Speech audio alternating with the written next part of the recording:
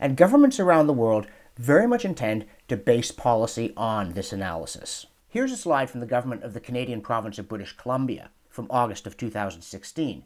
And this is from an administration that was widely regarded as being right of center. Their plan was to reduce emissions of carbon dioxide and equivalents by nearly 80% in the next 33 years. That's a drastic policy response. It doesn't just mean that the oil and gas sector won't be producing this stuff, it means Canadians won't be using it. We won't be using fossil fuels to heat our homes, cook our food, or get around. In fact, the governments of both France and the United Kingdom, the latter, again, under a conservative administration, have both announced that they will ban the sale of gasoline and diesel-powered cars by 2040. In Canada, there's no such official intention yet. But what matters isn't the formal ban. It's that governments around the world intend to make it impossible to use gasoline as fuel in automobiles. And that includes the government of Ontario. Here's slide 37 from that February 2017 webinar. Essentially, they seriously intend that we shall stop giving off carbon dioxide. We may be able to use petroleum products to manufacture plastics and pharmaceuticals, things of that sort, but not as fuel. And the government of New Brunswick, one of Canada's Atlantic provinces, same thing. This is from their May 2016 Building a Stronger New Brunswick Response to Climate Change discussion guide. It's just a discussion guide. They don't have a plan yet, but they do have an intention, and that is a 75 to 85% reduction in the use of fossil fuels by the year 2040. In November 2016, the Canadian government made a similar commitment while admitting it had no idea how to get there. But I don't want to be too sarcastic about that. People, including the Conference Board of Canada, are fumbling with the question of implementation, and rightly so, because, again, if the alarmists are right about what's happening and what's causing it, we must find some way dramatically to reduce emissions and live with it.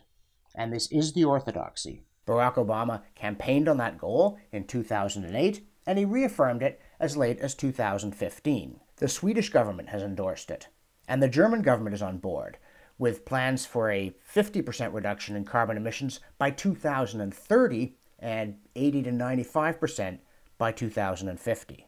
The British government made an 80% reduction in carbon and equivalents pledge a decade ago.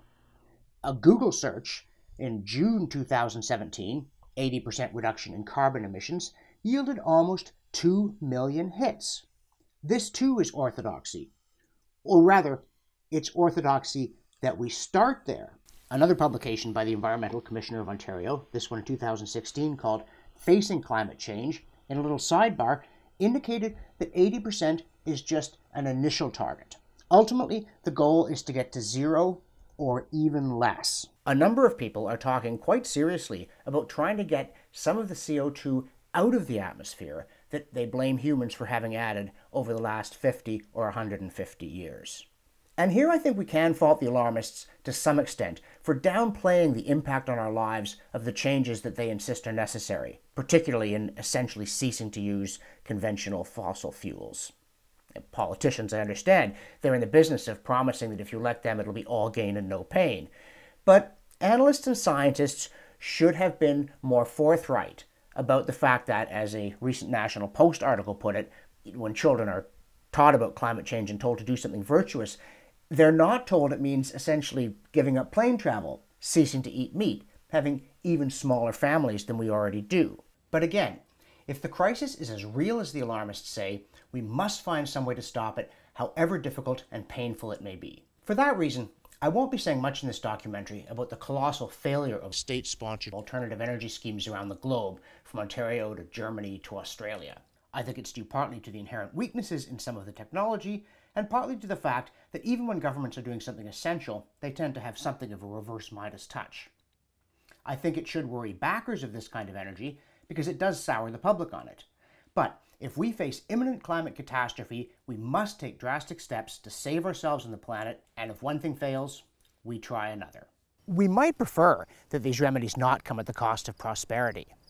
But if we're in danger of wiping out human civilization and a third to half the species on Earth, then the humanitarian and ecological, as well as economic costs of inaction are so enormous that almost literally no price is too high to pay to prevent it from happening. I hope that's clear. What I hope will become clear in the course of this documentary, though, is that the alarmists are not right. Readily available, widely accepted scientific facts contradict their whole position.